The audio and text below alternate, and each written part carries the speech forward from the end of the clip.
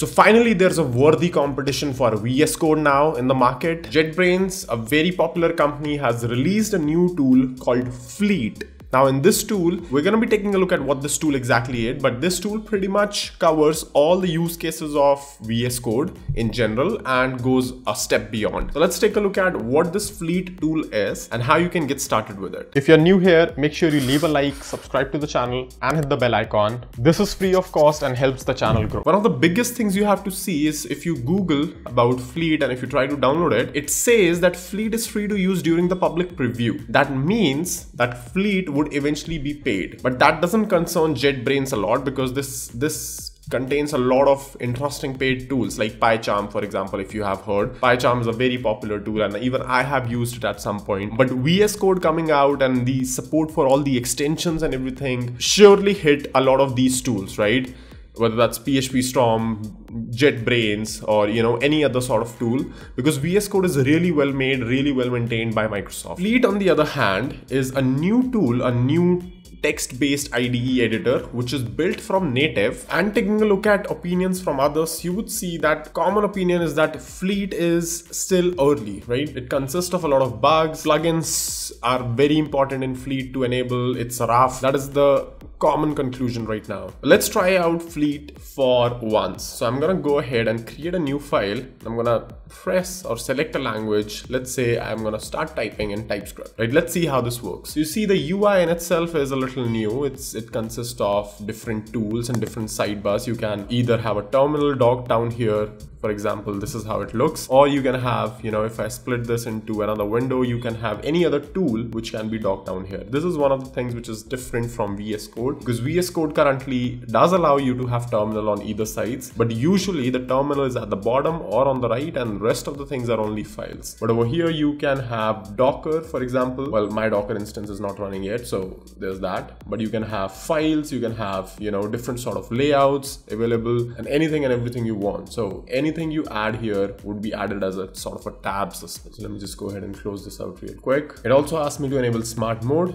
Let's go. Let's say if I want to construct a very simple function or very simple construct inside of TypeScript, let's see how that works. I'm going to create a function which says add numbers, num1, number, num2, number, return num1 plus num2. So clearly right off the bat, obviously I can't see that this is like a good syntax highlighting, right? The function name is same, the argument, the variable names is same, this is same. Let's compare this with VS Code. So if we take a look at the same function inside VS Code, of course I have a custom theme on as well in VS Code, which can't be ignored. But if we just go back to, let's say, the default theme, which I think is this one or this one, I don't remember what exactly was the theme, but this dark plus is the default dark. Even in that, the highlighting is much better, right? This is of course my custom theme, so I can expect like even better highlighting in this. So that is number one. Number two is that if I try to implement this function myself inside VS Code, you see that a lot of interesting autocomplete automatically starts happening in the stock VS Code as well. I know, like, I have tons of plugins installed, but this also happens in stock VS Code. So if I try to go forward with add, let's say num1 as number, you can see num2 as number. I start getting data types, I start getting the correct keywords, num1 plus num2. So you see that basically on hover works what kind of parameter this is. None of the hover things are working right now. Maybe this is because I have not saved the file, so let me just go ahead and save this as well. But yeah, nothing changes as such because of this. It does say that it detects the language properly, so that is not an issue. But I don't know, like, if it does not ship with the stock VS Code, stock TypeScript instance by default. It also has this nice Command K search area where you can just quickly go to any file, any folder, any sort of source code. So if I write add real quick, I can jump to this, which is neat. I think that is neat because that is something which is missing from VS Code in a way, because you have to open this finder and then find for the files. If you want to go anywhere, if you want to go for the file, then you can just press Command P and then, just write whatever name of the file you want. Then you jump into that file and then you search it. Maybe there's a shortcut I'm missing in VS Code, but that is the flow I know, that you have to be in that file before you start to search, or you have to just, just press Command Shift F and then search for everything. So Fleet ships with a Command K global panel, which is pretty interesting. It also has a native integration with Git, which also comes with VS Code, but with a plugin support. So if you have Git Lens, or I think it comes with a plugin support. I'm not sure if VS Code made this native, but if you have Git plugins installed inside of VS Code, then you will get that automatically. And Git Lens actually supercharges a lot of your Git experience as well, showing the commit history and who did what commit and which line of commit was done by what user and so on. So there's also this run icon which you can click, and it will ask you rightly that you have to create a run command, or you can just create a run configuration. And for TypeScript, I'm not sure, like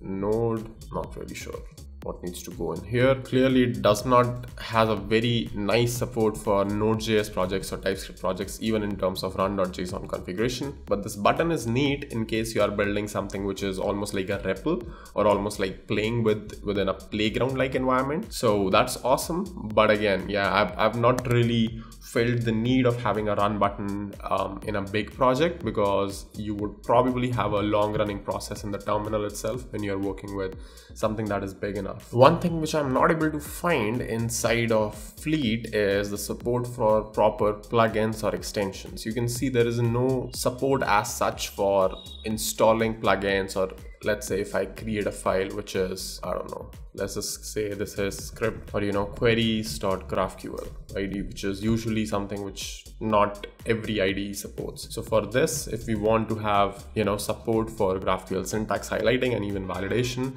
this needs to be added as a plugin. But I'm not sure, like inside of Fleet, how would we support something like this? This is where something like VS Code really shines, because it has a huge ecosystem. It has a huge ecosystem of such tools and little things where you can add support for GraphQL files, you can add support for any sort of weird extension as well. You would find a plugin for that. Plus the overall feel and look of VS Code, I mean, for me, migrating from something like this, which looks like this, and if I open a whole project, you will see how organized and comfortable I am, to something like this, it's not gonna be a huge advantage for me personally, and a huge motivation as well, because I still feel like Fleet is pretty early in basically all the regards. So yeah, that is my opinion for now, but let's see how this improves in the future. But again, like I said, it's in beta right now, so you can expect a lot more interesting updates in the coming months. But I'm interested to know your opinion on what do you think about Fleets, the new tool in the market